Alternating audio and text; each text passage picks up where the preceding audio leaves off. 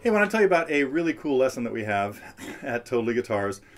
Jim Croce, Working at the Car Wash Blues.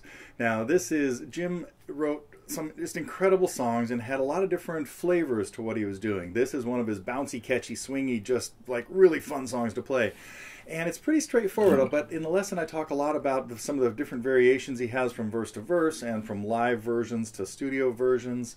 So the thing takes place basically in the key of G and starts off with just a really almost ragtimey turnaround going from G to B7 to E minor to G7. And then a little walk down in the bass. C, B in the bass, A minor, quick D7, and then it sounds like it should resolve to G, which would sound like this. And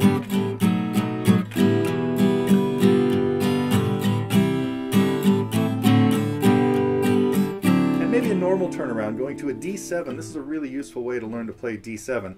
It's the C shape, added a seventh by adding a B flat on the third string at the third fret and moving the whole thing up a whole step, making it D7. Used as an E7 up here.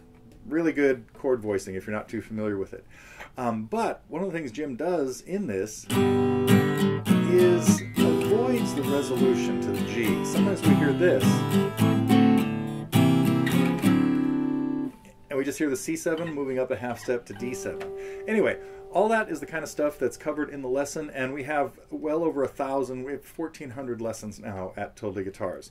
So I'd really encourage you to come check it out and see. I'm sure there's something there that you would enjoy, and we have all kinds of other neat things, a forum where people are very interactive, a way for you to upload videos and have them checked on and commented on by our teachers.